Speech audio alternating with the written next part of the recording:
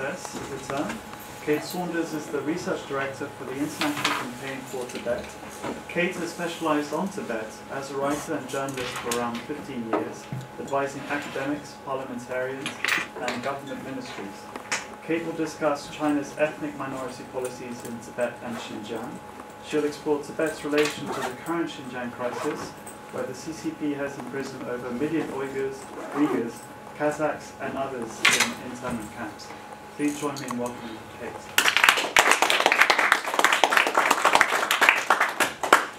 Thank you all for inviting me. Very esteemed audience here. So, academic audience, so thank you for very an esteemed much speaker. Coming. Thank you. So, I'm assuming you can all hear me if I just stay sitting here, so that I can do the pictures.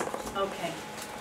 So, I'm going to talk today, as introduced, about I'm basing the talk around this very chilling statement that you see here, which is from an official document, and it's stating that the objective of the party's the objective of the party in Xinjiang is to break the lineage, break the roots, break the connections and break the origins.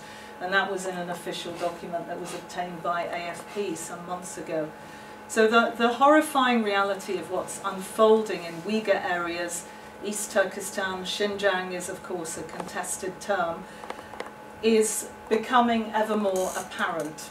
It's a complex system of incarceration and de-extremification that's being built in the region, where Chinese authorities say that they're combating the extremism through education. And China, as we know, has attempted to keep these camps shrouded in secrecy.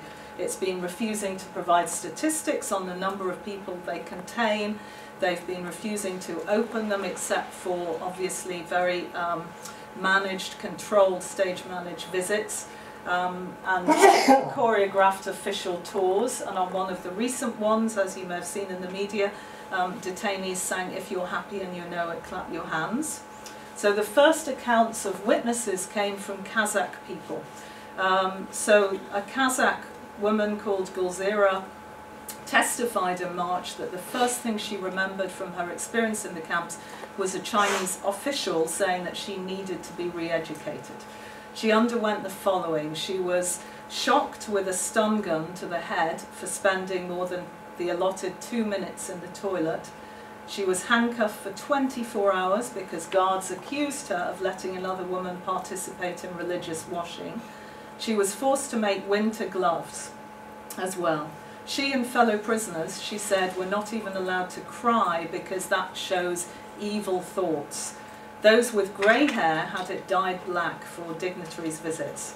So people outside Xinjiang first began to learn about the camps in 2017, and that was thanks to some really excellent open source research by academics including Adrian Zentz and also the Canadian Sean Zhang. They traced massive camps being built in the desert, encircled by high walls and topped by barbed wire.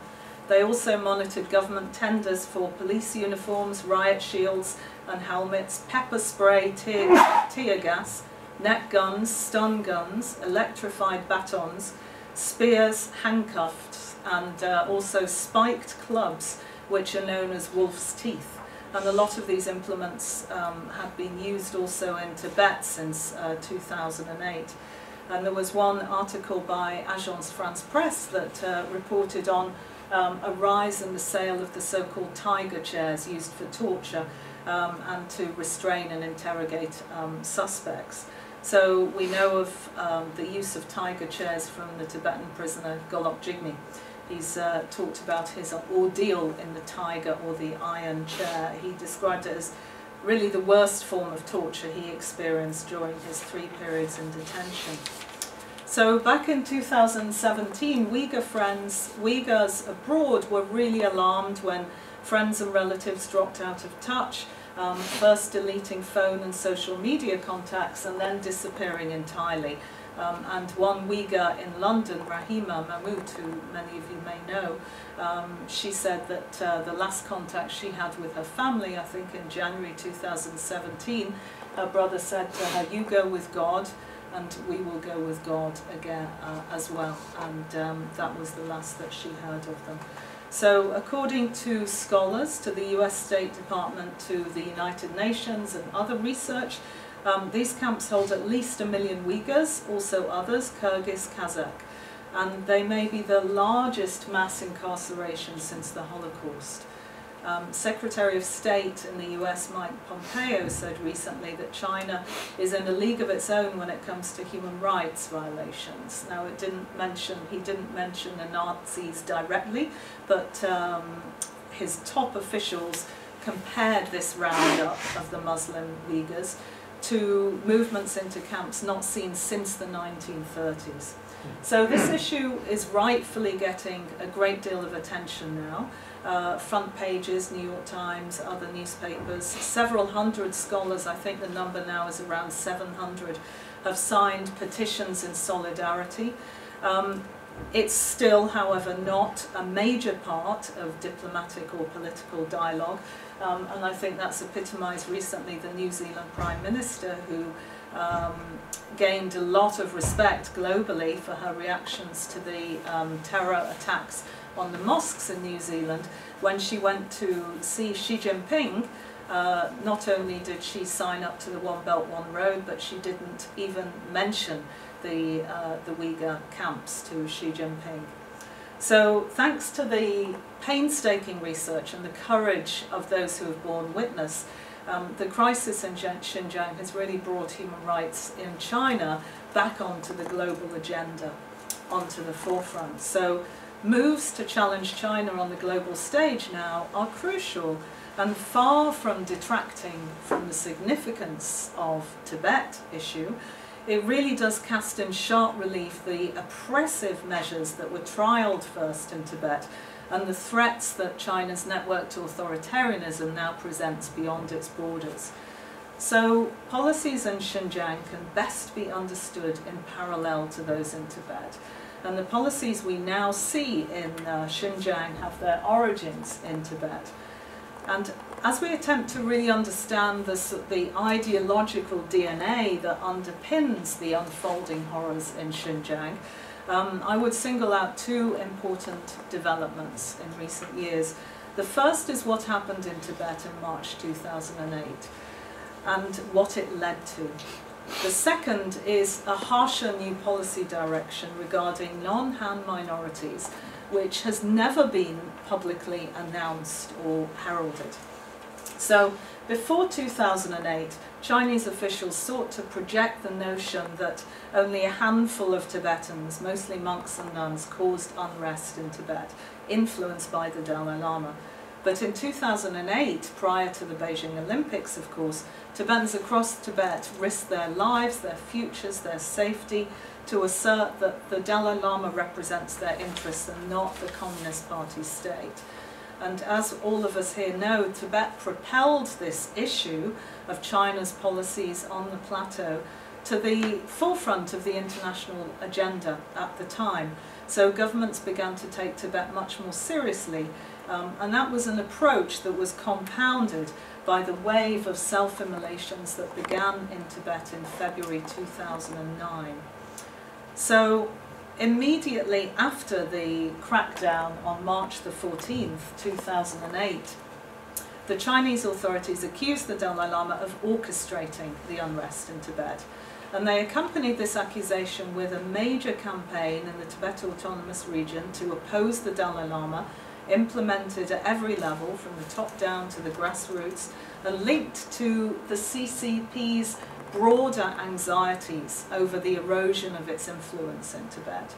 And Tibet, we see now, is not a minor issue to the Communist Party. Tibet is regarded as a core issue of the PRC's territorial sovereignty, and also, importantly, as a matter of national security. And I'm just showing a few images here of some of the protest activity that we saw after 2008, which united all sectors of society across Tibet. So, and then this just takes us to a broader summary of why this is all happening, which is that China's strategic objectives in Tibet are multifold. They are linked to, of course, security of the borders, and that's why it's perceived as a national security issue. It's linked to building up the major industrial cities at the foot of the plateau, like Chongqing and Xi'an, into major industrial centres linked to the One Belt, One Road global infrastructure campaign. And it's also very importantly linked to water, because Tibet is of course the world's highest and largest plateau. It's an epicentre of global climate change. It's the source of most of Asia's major rivers, and Beijing and northern China are suffering a very dramatic water scarcity, which in some areas is equivalent to that of the Middle East or worse.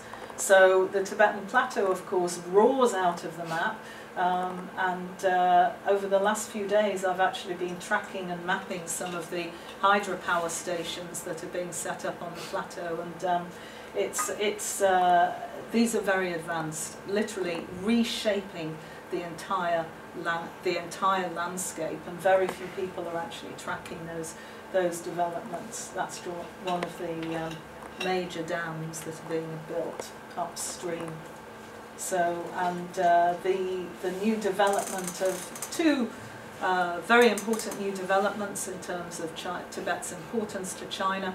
The power grid was established in Tibet last November, which will link to the or it already has linked to the PRC's national power grid for providing electricity to Chinese cities, and a new train line which is going to be built from Chengdu to Lhasa across an area which is much more significant demographically, environmentally, than the existing railway from Qinghai.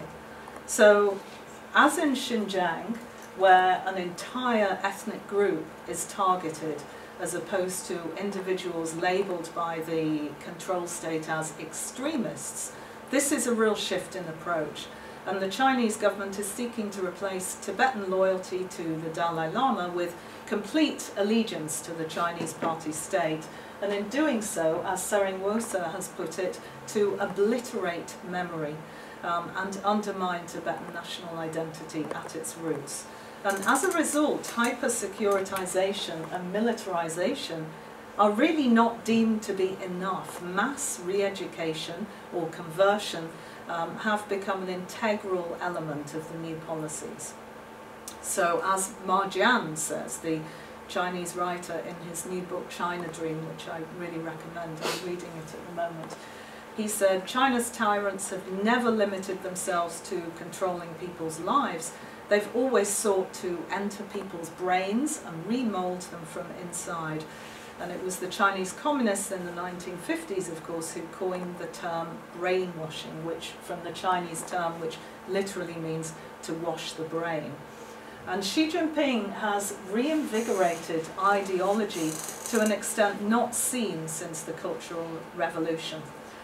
China watcher John Garneau, who was a correspondent in Beijing, who knew a lot of the Beijing princelings, as he says, that politics isn't everything, but there's no country on earth like China where it's more omnipresent, with the exception of North Korea. There's no political system on earth that is as tightly bound to ideology.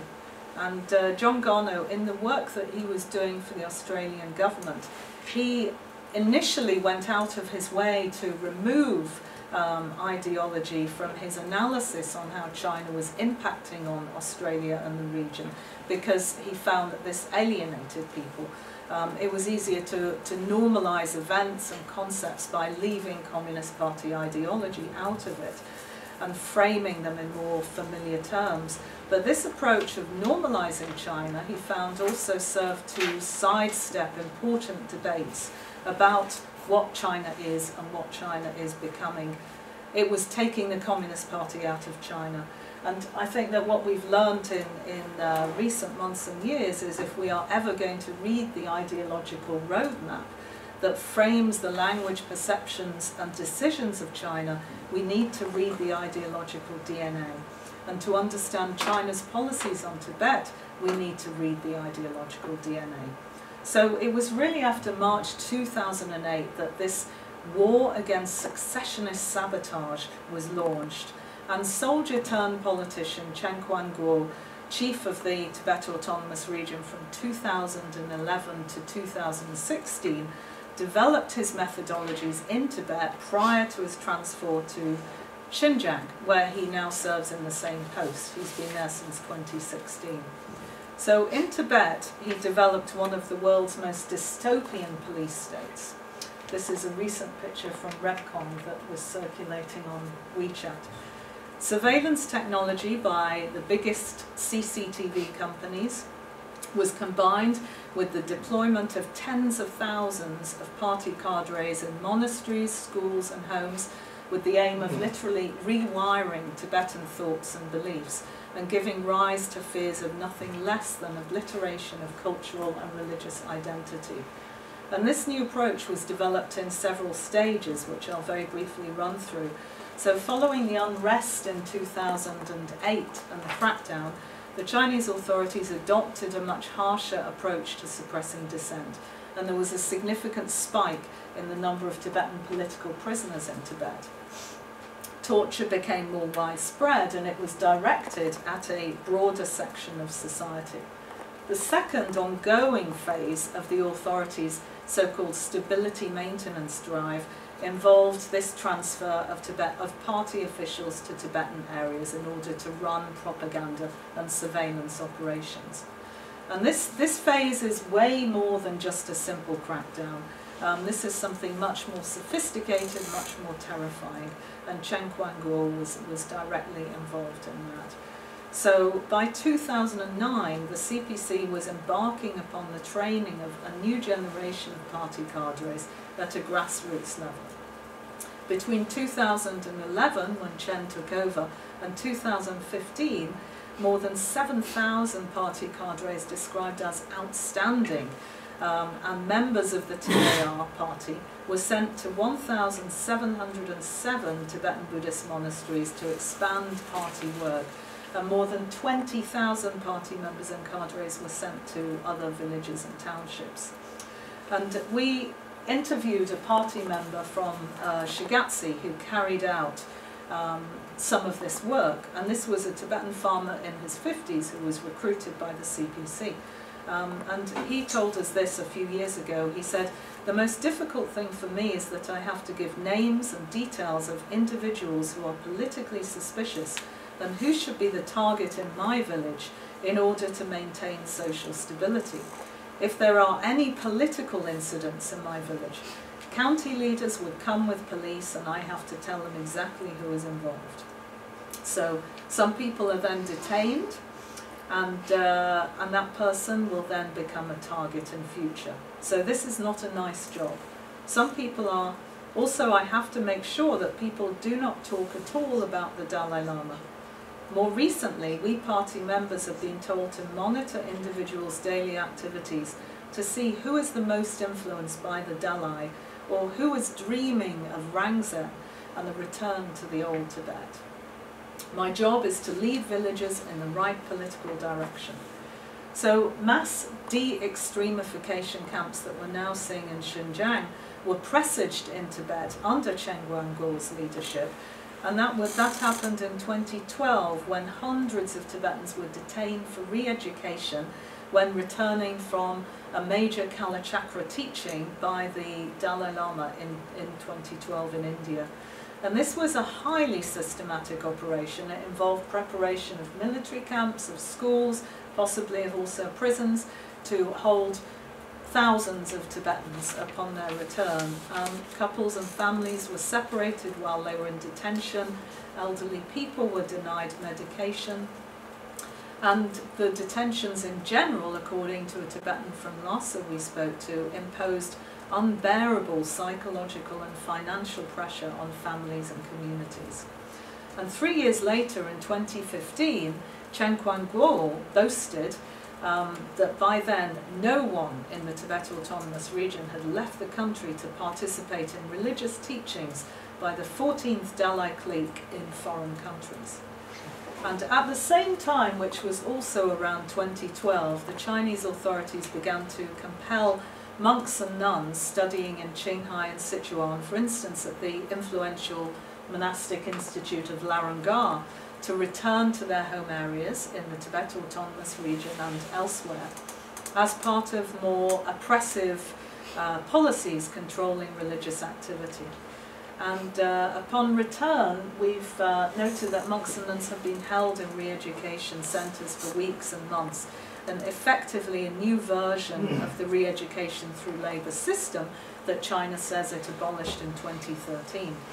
So the third phase of the stability maintenance campaign was undertaken from around 2013, and that involved the comprehensive activation of total surveillance and securitization in preempting possible protest activity, also preempting religious or cultural activities not sanctioned by the state, or expressions of Tibetan identity that do not conform to those specified by the party.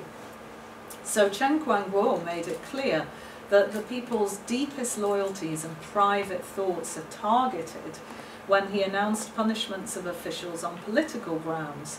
And he stated in 2014, those who have fantasies about the 14th Dalai clique, those who follow the 14th Dalai clique, and those party cadres involved in supporting separatist infiltration and sabotage activities will be strictly disciplined and severely punished in accordance with the law. 2 years later in Xinjiang, Chen also launched a campaign against what is described in party language two-faced officials who exhibit political disloyalty, and that resulted in the arrest of many prominent Uyghurs, such as the president of Xinjiang University. So a work team member who was in Tibet at the time of Chen's tenure told us that the Chinese authorities had decided that without controlling Tibetan thinking and what he characterized as the consciousness sphere, the mission of achieving long-term political stability in Tibet would be impossible. So the official media details specific instances of re-education. For instance, it gives an example of grassroots party work in a village in the Tibet Autonomous Region close to the border with India, who were informed of some Tibetans seeking to escape in 2013. And the team immediately conducted what they called an ideological education campaign among the herders, arranging for them to be informers on anyone else they heard about who was trying to escape. And according to the same article, the party team held more than 27,000 re-education sessions in this area. Although that may well be an exaggeration, nevertheless we know that according to accounts of Tibetan newcomers, a handful of whom escaped last year, they confirmed that because of this network of informers and the intensified militarization in this area, hardly anybody has been able to escape from Tibet on foot in recent years, even though an average of 2,500, 3,500, including some of you in this room, used to do so before the crackdown in 2008. So the practice of turning villagers into informers and setting neighbours against neighbours has been replicated, of course, in Xinjiang, where the system of party cadres in people's homes has been re-established. And actually I forgot to include a picture of two party cadres actually in bed with a couple in Xinjiang, which was depicted by the Chinese state media as being, part of their roles and responsibilities. So more than 1 million Chinese civilians, mostly ethnic Chinese, have been mobilized to aid the military and police in their campaign in Xinjiang to be resident in the homes of Uyghurs and other Muslim minorities. And often they present themselves in party discourse as older siblings of the men and women they might then decide to consign to the camps. And Darren Byler has written some extremely good articles based on his interviews about about this network. He said that the Uyghurs who had Chinese living in their homes described themselves as feeling infantilized and stripped of their dignity.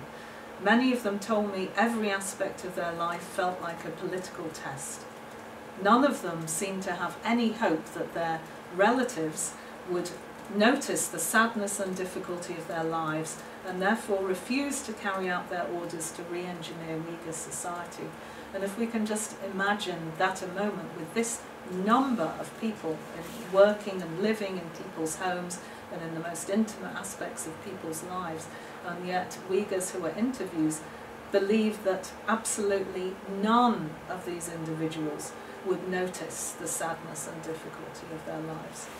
So the same methodologies have been developed with increasing rigour in the Tibetan monastic system. So it's no longer enough to that work streams provide training for monks and nuns. Now individual monks are required to adopt roles in training others to be reliable in politics. So Tibetan Buddhist monks and nuns are now required to be facilitators for the training of others.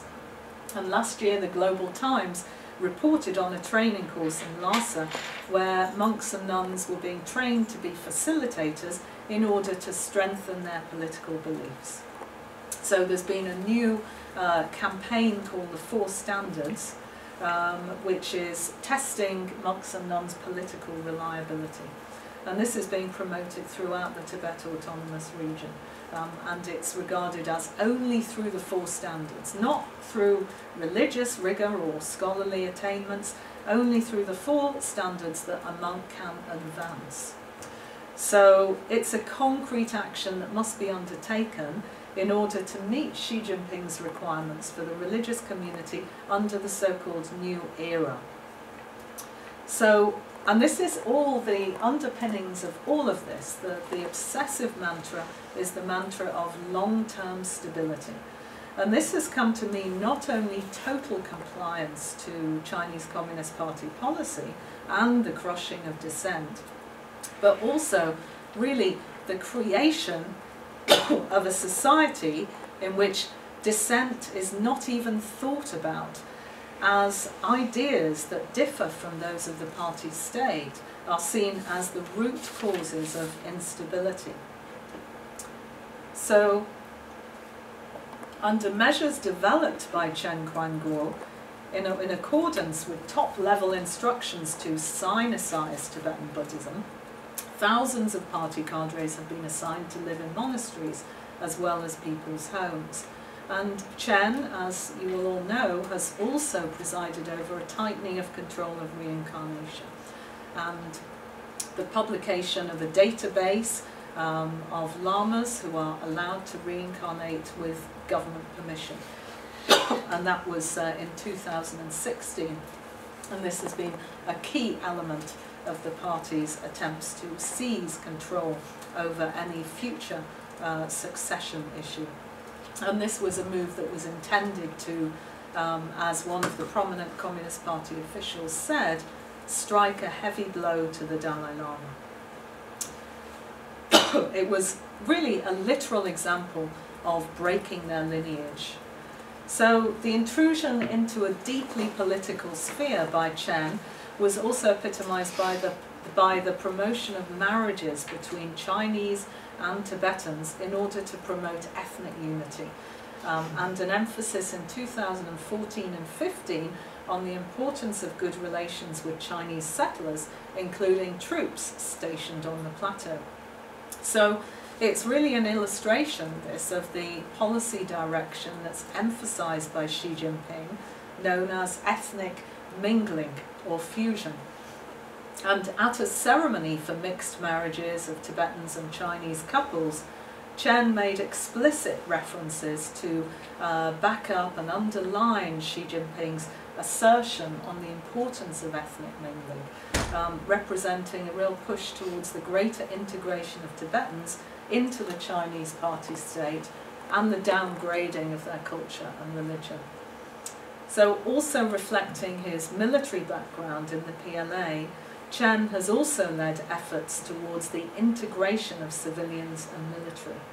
And that's the bedrock of the systematic new measures involving working at a grassroots level in people's homes and monasteries. So, and these come together, these initiatives come together with an event that was held recently in Shanghai, in which involved both civilians and soldiers, and a workers' committee played the role of matchmaker.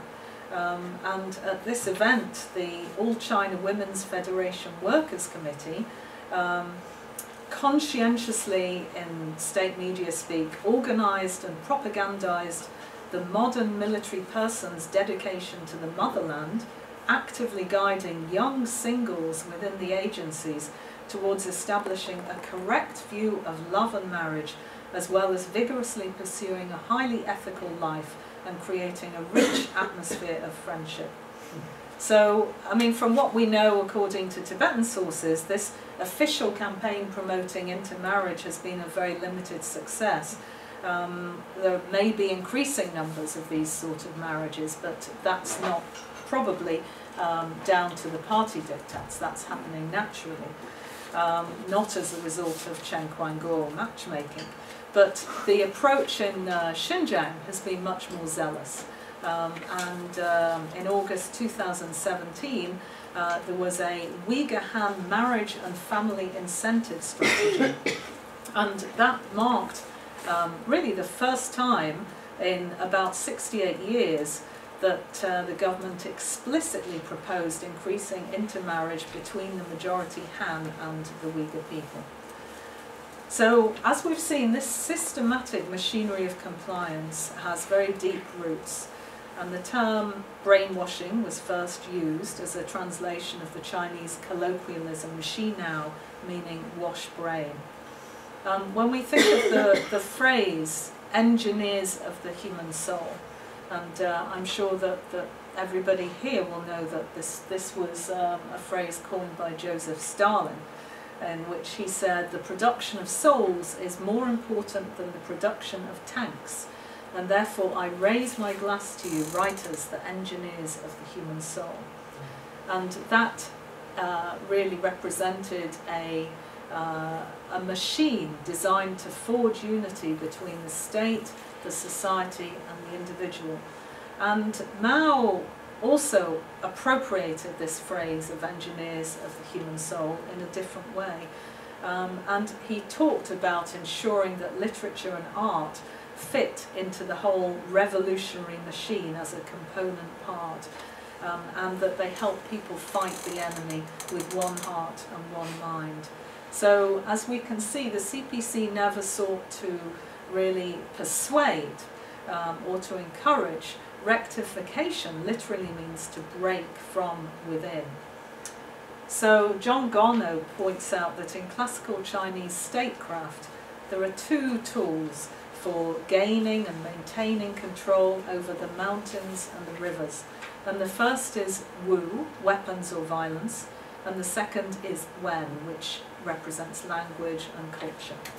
And now these two elements, propaganda and security, the pen and the gun, are now once again inseparable in 21st century China.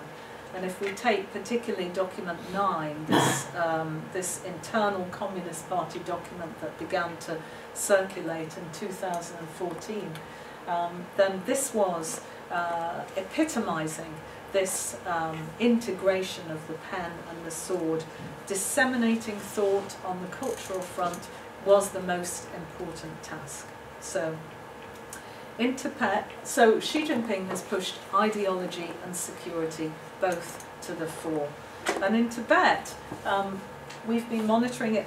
It really does appear that there are not the same, there isn't the same system of mass internment as we're seeing in Xinjiang for various reasons, which perhaps we can discuss later.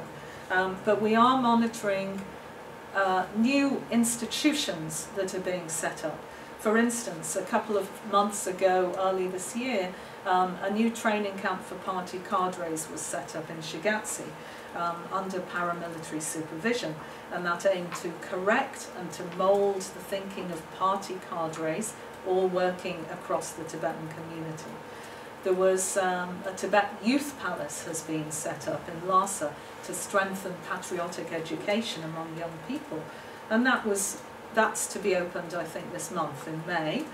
We've also monitored a new vocational training centre in Tawau, so we're trying to keep close track of these different institutions, because what they represent is a deepening institutionalisation of the current policy model in both Tibet and Xinjiang, combining coercive securitization and militarization with efforts to accelerate political and cultural transformation.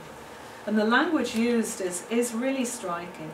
And the Chinese state media report about the new institute in Shigatse, for instance, refers to the importance of party cadres changing their attitudes, not just superficially, not just reciting slogans, but really in terms of achieving a complete ideological shift.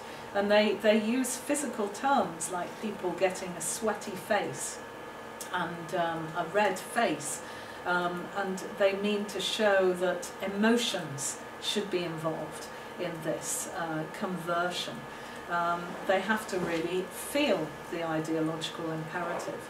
And in a document from Tibet, from the area of Malo, we monitored 4 conditions for unrest which the party is seeking to target, which also uses interesting language. These 4 conditions were the influence of the Dalai clique, the basic level of education among Tibetans, and what they referred to as the psychological peculiarity of Tibetans. And then the 4th component, which party cadres had to watch out for, was the densely religious mentality of Tibetan people. So Chen Quanguo was one of the first senior party officials to speak of Xi Jinping as the core of the party leadership. And he wasted no time upon his arrival in Tibet in presenting himself as politically deeply loyal, someone who could be really entrusted to implement hardline measures. And his language also immediately echoed that of a United Work Front official, Hu Lianhe, who's become known as an architect of the much harsher, much more coercive policies in Tibet and Xinjiang. And Hu Lianhe, who has been present on the international stage, who was in Geneva last year at the UN denying the existence of the camps in Xinjiang, he has warned against official complacency. He's called upon party officials to wake up, and he's described the frontier regions of Tibet and Xinjiang as a grave and present danger to national security. And the alignment of China's 2 major ethnic minority regions in these policy statements really represents a further hardening towards Tibet and Xinjiang from the Beijing leadership. And that's one that Chen's leadership has effectively trialled through those extreme methods of oppression. So policy and position papers that are produced in the PRC, that we've been seeking to monitor as much as possible, reveal a new narrative of ramped up rhetoric against both Tibet and Xinjiang. And one recent paper in a police journal that we translated stated that the current threat of violent terrorism faced by our country comes primarily from Tibet independence forces and the 3 evil forces in Xinjiang. And the same paper directly blamed the Dalai Lama in exile as leader of the Tibetan independence elements who have fled abroad. So this paper was making a direct correlation between the incidents of violence in Xinjiang, for instance the attacks at Kunming train station in 2004, together with the overwhelmingly peaceful resistance and protests in Tibet. And Hu Lianhe's approach, together with another influential policy analyst, Hu Angang, has focused on the need for effective so-called stability maintenance to incorporate political, cultural, spiritual and ideological issues. So if we look at the writings of both Hu Lianhe and Hu Angang, they set out a framework in which the Chinese party state is the main agent in any ethnic identity construction. It's literally a state-manufactured ethnic fusion or mingling. And various academics have looked at this issue, notably Vanessa Frangeville in Brussels, analysing a striking correlation between the language used by the policy architects Hu Lianhe and Hu Angang with the language used by Xi Jinping in recent years and months. So there's no doubt that these analysts have been very influential indeed. So this is the second generation Minzu, or nationality or ethnic group policy. So, and the idea is that the differences that divide Han Chinese and Tibetans and Uyghurs should be eliminated. And the pictures I've been showing you have been mainly of the counter-terror campaigns in Tibetan areas. Hu Lianhe played a very key role in contributing to China's 2015 counter-terrorism law, as well as the Xinjiang Uyghur local counter-terrorism law in 2016, and also Xinjiang's anti-extremism regulations of 2017. And what this effectively did was to conflate the expression of distinct religious and cultural ethnic identities with separatism, and to blur the distinctions between violent acts and peaceful dissent. And so that means that the Chinese government has used counter-terror as a justification to crack down on even mild expressions of religious and cultural identity. And the sweeping measures introduced in this law appeared to be focused less on preventing terror and protecting Chinese citizens, much more on the elimination of dissent, of course, and enforcement of compliance to Chinese Communist Party policies. And the use of extremist language in these initiatives is, of course, vastly disproportionate to any actual threat.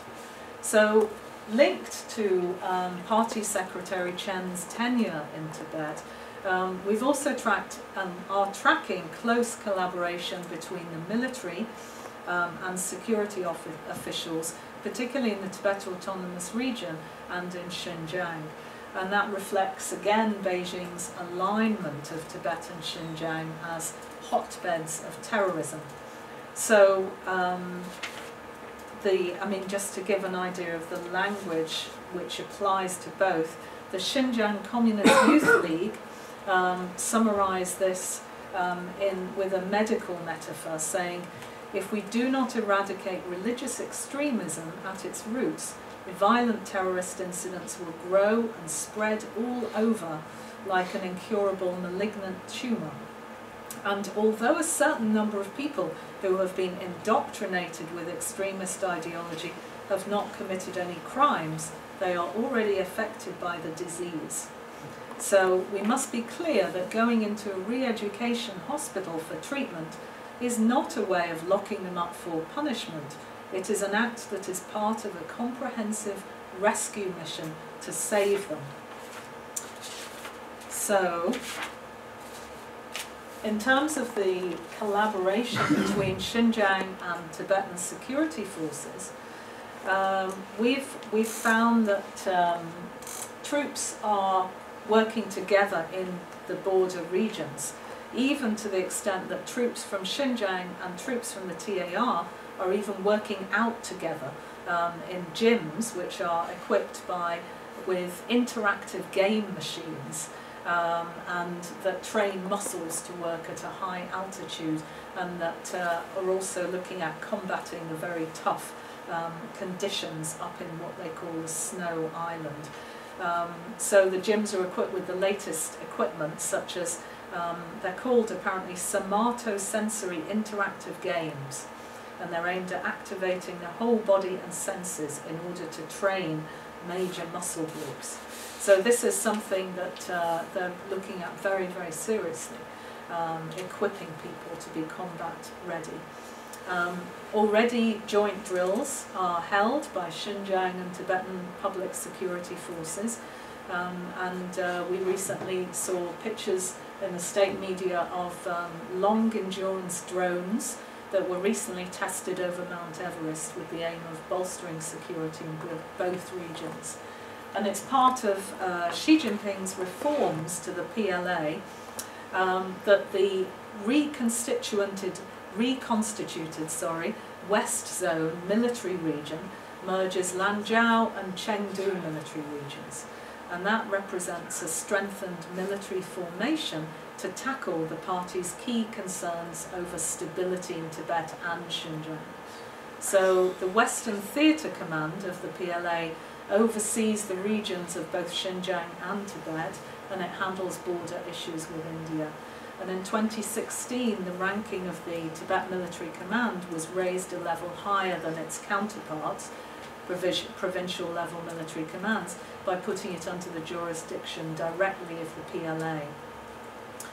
So Tibet, unusually, compared to Xinjiang, this is different to Xinjiang, because what we see in Tibet is an extreme control state coexisting with mass Chinese domestic tourism. Very different to Xinjiang in that respect. And under Chen, Lhasa, which was once Tibet's cultural and historic heart, has been dramatically remodeled as an urban hub of hyper-securitization at the same time as the acceleration of a tourist boom. So satellite images of Lhasa, like this one from Google Earth, reveal numerous buildings that are labelled as neighbourhood committees, and despite the anodyne title, they act as an integral element of the machinery of enforced compliance with party policy, and they bring security operations to a grassroots level to fight the influence of what the Chinese term the Dalai clique. And this is a part of the grid management which Chen brought to Tibet, and that involves human mobilization in neighborhood committees combined with high-tech surveillance. And that's based on breaking down each urban area into very small units, enabling the authorities to identify anything unusual, to target individuals, to prevent the spread of ideas or information or actions that may counter those of the party. And it relies upon big data analytics, connecting a network of CCTV cameras with police databases in order to ensure total blanket surveillance. And the system has really dramatically expanded in scope recently and potentially targets all Tibetans and all Uyghurs, entire ethnic populations. And that's assisted by new technology using facial recognition supplied by Hikvision that can distinguish ethnic minorities from Han-Chinese. And this has recently been the subject of discussion. It's been raised in British Parliament because an article by The Intercept online publication revealed that Portcullis House, which is the Parliamentary Overspill building at Westminster, was looking towards getting Hikvision cameras installed, which would basically provide easily backdoor security through the Chinese state. So far, Portcullis House hasn't gone ahead with the order, but in the process it was revealed that even while parliamentarians were raising the issue of concern over Chinese security cameras, already there are Hikvision cameras in British Parliament, in Westminster, the Palace of Westminster apparently. So this video released by Hikvision shows an individual captured on camera identified as an ethnic minority, and it referred to a case study trial of Hikvision at Wutai Shan, which is of course a sacred pilgrimage location for Buddhists. While Hikvision has not yet marketed this, it's been verified from information at a World Summit on AI. So before being installed in prison camps in Xinjiang, the same Hikvision cameras were installed on the Qinghai-Lhasa railway, another example of how methods in Tibet were trialled in Tibet before Xinjiang. And we've also found advertisements for jobs with Hikvision online in its Lhasa office, calling for candidates with a background in security. So the development of a capacity to use big data analytics in real time has expanded exponentially in Tibet, including to monitor tourism dynamics. So, and recently the Global Times referred to this big data analysis of tourism, and it talked again about the conflation of tourism with the security needs of the state. Developing tourism in Tibet, they said, is also an important move in safeguarding regional stability and guarding against separatist forces. So, underlining the parallel security measures in Tibet and Xinjiang, we've also, I'll go back to that one in a minute. We also monitored the installation of QR codes there on some houses in Tibet, and this representing a sort of feedback surveillance loop because they've been installed on houses in Xinjiang in 2017. And the idea is that the codes can be scanned by officials on mobile devices in order to get instant access to the personal details of people living there. The state media article introducing these said that in the era of the mobile internet, the public WeChat account for village affairs has made the transmission of information much smoother and people are more assured and satisfied. I'll just quickly go back to this one. So, in the new system, as we've seen, each neighbourhood is divided into 3 or more grid units. They have special tracking of people according to the interests of the party state. Special groups include political prisoners, former political prisoners, monks, nuns, people who have returned from India. Also people who have been expelled from monasteries and nunneries, or those involved in political protests. So the military aspect of the grid management is very, very clear and has been spelt out by Chinese theorists.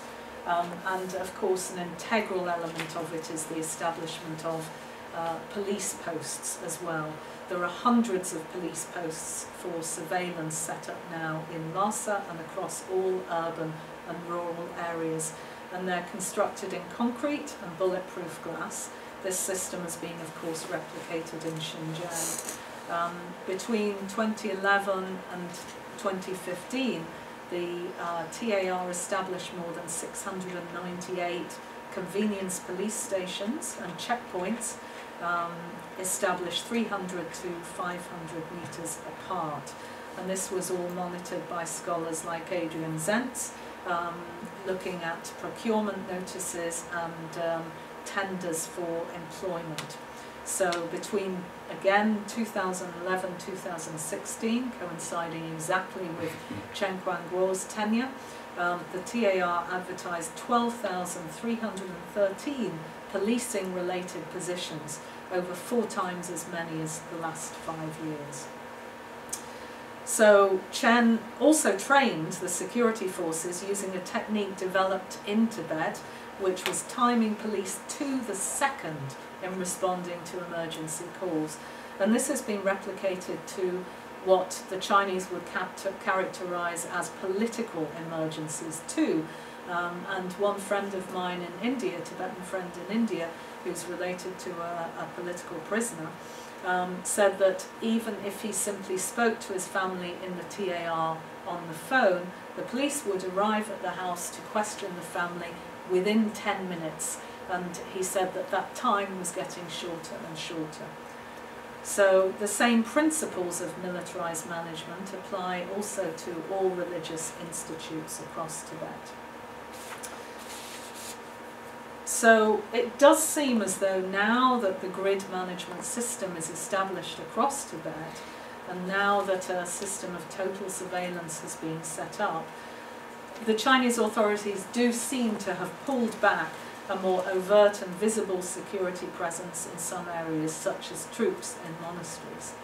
So big data analysis and militarized management of communities, together with the awareness that forces can be deployed within seconds or minutes if any protest occurs, gives the authorities the ability to respond in real time to any incidents perceived by the party as threatening, such as protests or self-immolation. And that's buttressed by the leadership focus upon broader and deeper control measures, for instance in the religious sphere. And these slides were just to show the ways in which the control state is established so deeply in urban areas. And that's a picture of Gutsa Detention Center, which was one of the most notorious detention centers in Tibet, in Lhasa, next to the Intercontinental Hotel in Lhasa, which is that sort of snow peak design. This is an image of Chushue prison in Lhasa, which is the newest prison in 2015. It largely took over as the center for political prisoners following Drapchi prison. And this image shows, this is interesting because we sought to look at some satellite images of some of the prisons and detention facilities in Lhasa recently, just to see if we could show any major new institutions that might be being set up along the lines of what's happening in Xinjiang. And what we found is the image on the left is the Trisam reform through labour camp in 1993. 2013, the Chinese say that they eliminated reform through labour camps.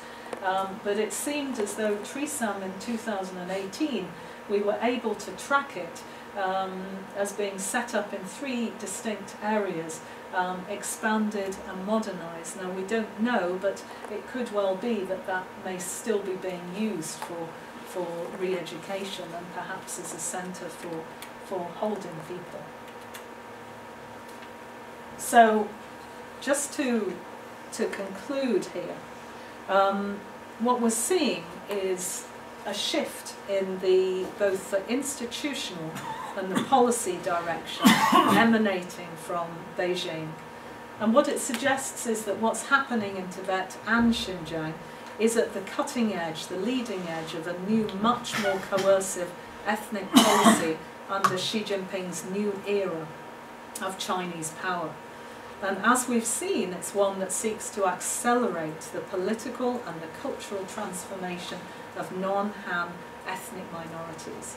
And almost every policy that we see in Tibet today is aiming towards the evisceration, the real evisceration or elimination of what is distinctive and most unique about Tibetan and Uyghur identity. Stability is the new norm, and the Chinese state decides what is normal. And these ethnic policy shifts are informed and underpinned by the securitization discourse. Of course, under this system, no one, Tibetans or Uyghurs, feels safer. So we can see with the language that the Communist Party uses, the levels of, they can define as they like what is normal. So, for instance, one term would be people who accept remote control from the Dalai Lama. And we've heard of various incidents, various stories which underline the grassroots level at which these top-down central policies are being imposed. There were some stories recently about a group of Tibetans who bailed out water from the Jokhang temple after a flood, and they were all arrested and beaten up because this was defined as